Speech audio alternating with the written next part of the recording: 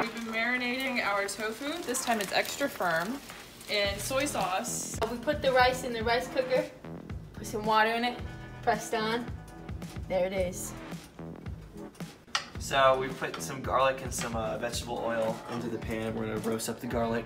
That brings out the garlic flavor for the stir fry. She's chopped. Now putting the tofu into the pan. This is how the pros do it. If it's cooking, we're gonna add some chili powder. Just a little dash all over. A lot of garlic powder, 'cause that's Brianna's favorite.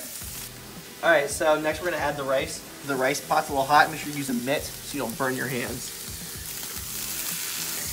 Say what we're adding. Soy sauce. We did plan to put vegetables in this, but they had all gone bad. So it's just rice and tofu tonight, but feel free to add your own veggies to your own meal. It's really hot. Oh! Cheers. Rice is hard. I mean, it's good. The rice is undercooked a little. Rice cooker undercook the rice. But it's really good. Don't use a rice cooker, kids.